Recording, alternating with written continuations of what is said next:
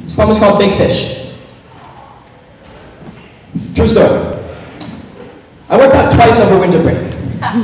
The first, my good friend Jamie dragged me to the Jewish Community Center to work out with him. The JCC.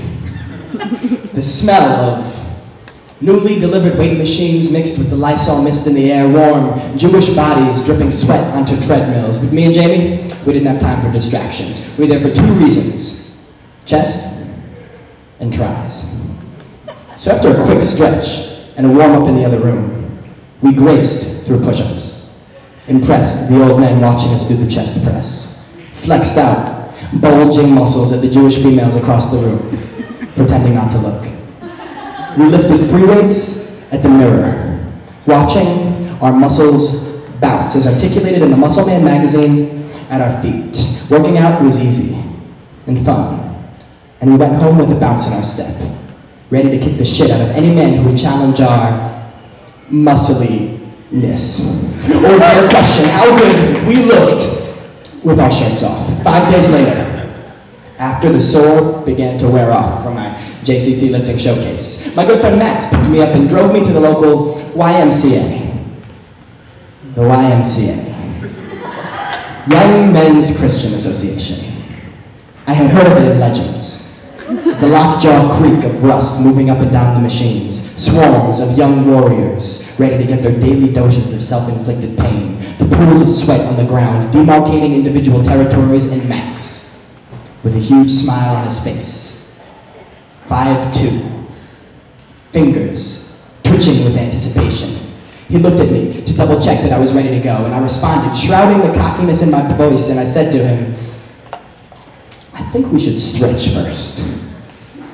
While stretching, I observed the gym regulars going through the routine of making their regularness known to all who cared to be an audience. There was the pro, with his laptop set up in front of him, exhibiting muscle-bound men doing push-ups of the fanciest kind, while he mirrored every motion with his black 265-pound body panting, as if he were being recorded. He puts the laptop on pause, stands up, flexing his bulging neck muscles, huge shoulders, massive chest, and even more bulging, massive, stomach, flopped over his athletic shorts, and he walks over to a couple of ladies and says to one of them, bitch, you'll never be as big as me.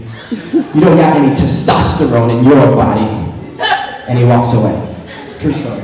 As I began my weighted crunches, the two men stand there, waiting patiently. One man looks about 26, his muscle t-shirt showcasing his kegs of biceps, disappointingly the only defining muscle of his otherwise beer-gut ex-athlete body. Standing next to his cool, older brother, hair cut down to a buzz, a look of weathered confidence in his eyes.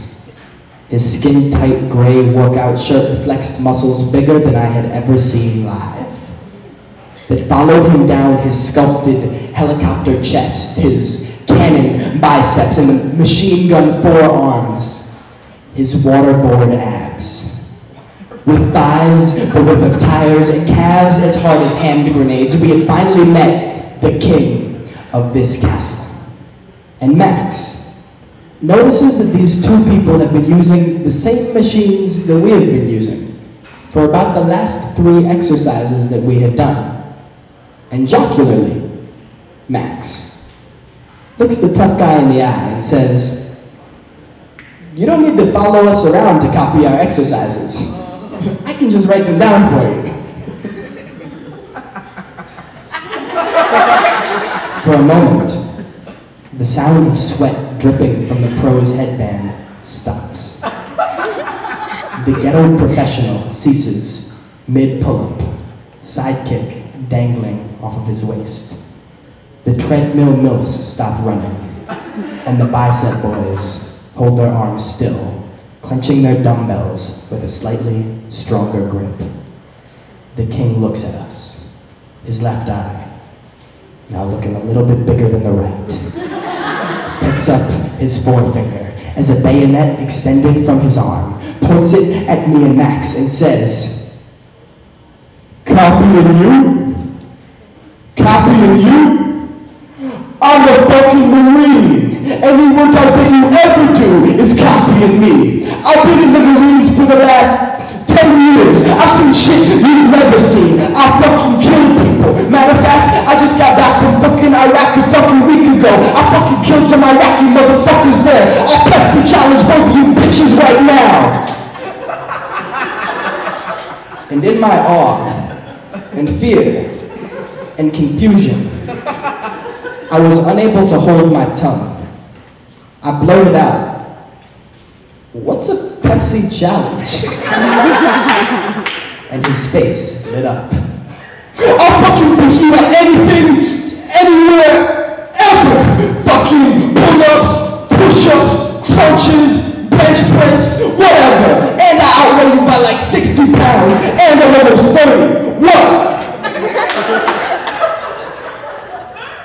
Max and I laughed quietly and left the incline bench for the king and his brother.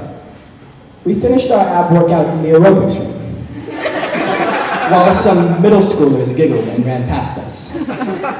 We didn't look in any mirrors, didn't look at any Muscle Man magazines, and left the gym with our brows wet, a slight smirk across both of our faces, with our pride right where it was supposed to be.